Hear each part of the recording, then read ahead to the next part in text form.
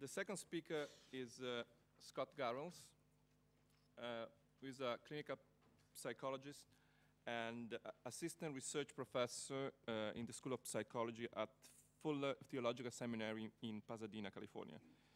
He's currently one of the few scholars addressing the parallels between mimetic theory, religion, and the empirical research on imitation. And as a result of his work, he was honored with the Travis Award for Integration in Psychology and Theology, and he was the recipient of a Templeton Foundation grant for a research project titled Imitation, Mimetic Theory, and Religious and Cultural Evolution. A book titled Mimicking Science is forthcoming for Michigan State University Press, probably next year, right? Okay, and the title of his paper is From Mimetic Continuities to Collective Violence, the Singularity of Girard's Fundamental Anthropology.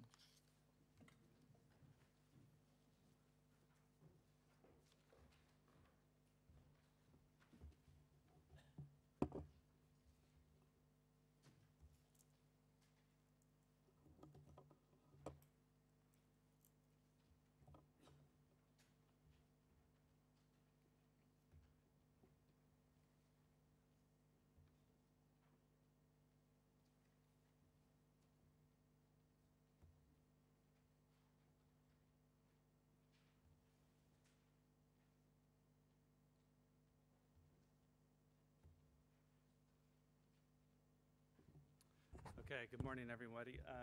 First of all, I just want to start by saying thank you to the organizers for putting this together, Pier Paolo, Paul, and Christopher, and for inviting me. It's my first time to Cambridge, and I'm very grateful to be a part of this very exciting meeting.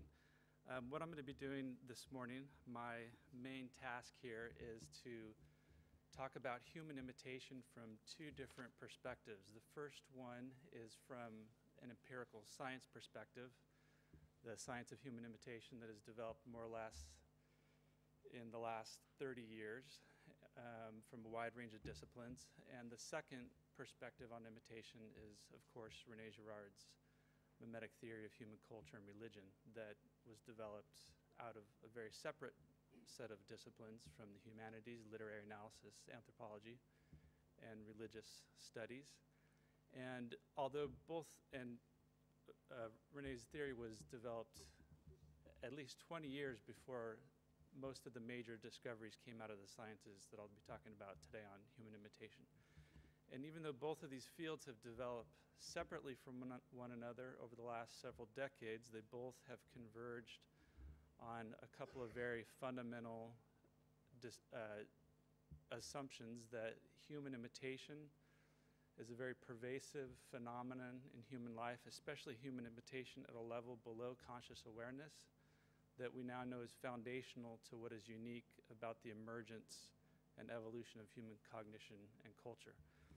So in terms of mimetic continuities, in the introduction, Paul talked about how one of the main objectives of this conference is to think about how we get from biological evolution to cultural evolution and the continuities that we observe from animals to humans. So in one sense, this talk is a way to show how that is accounted for in the empirical sciences using imitation, and as well as René Girard's theory.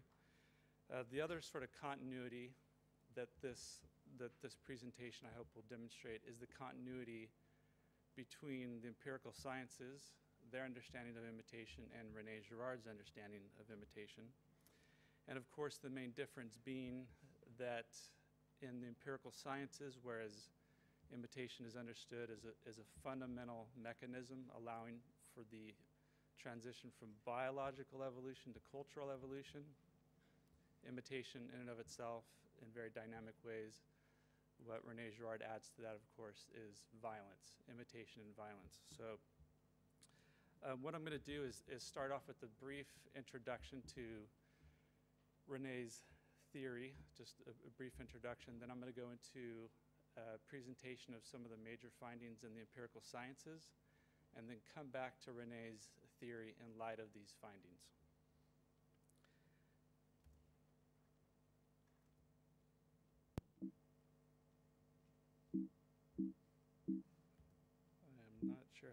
advance the slides here.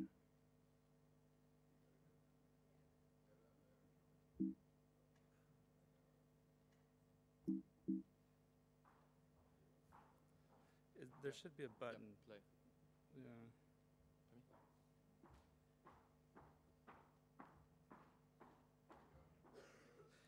Yeah. Okay. There we go. Oop. Yep.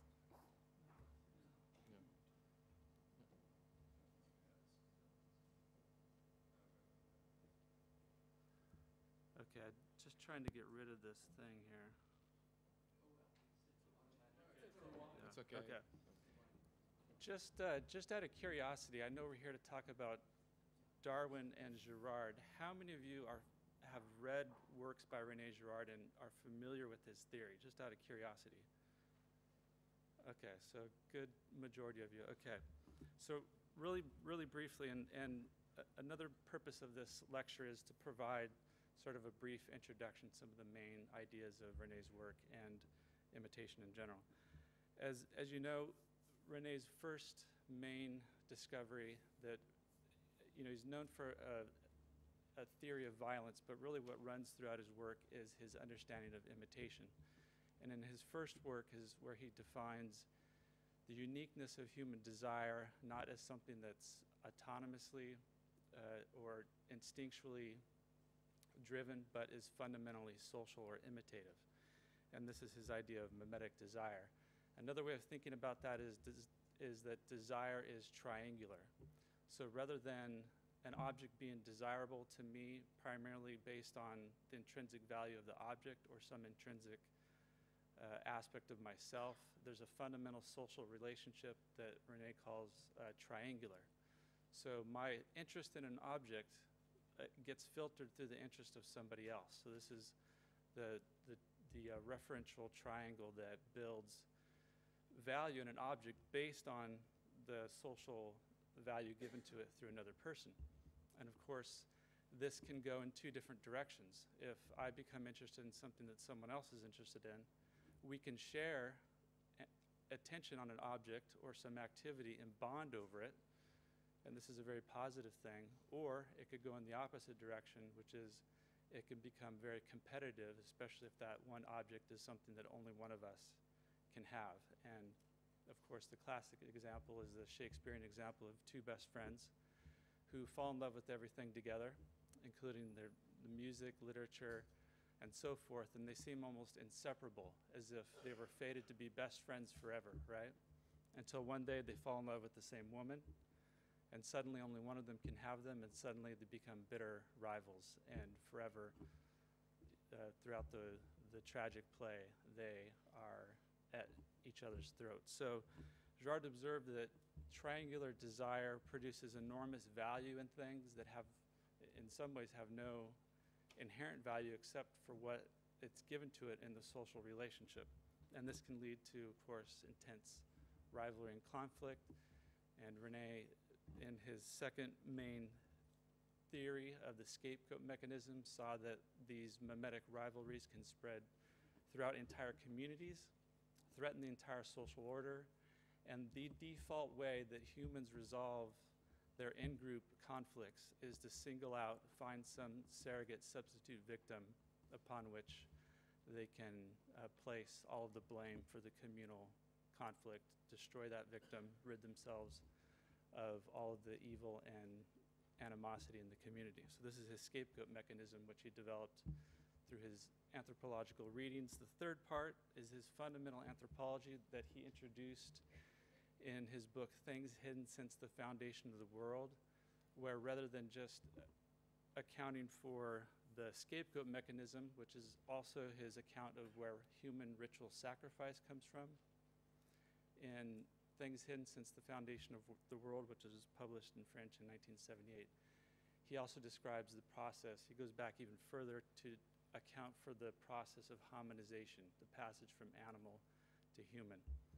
So I sort of introduce these main ideas because they'll run throughout this talk, and also these dates are very important, since if we think of the time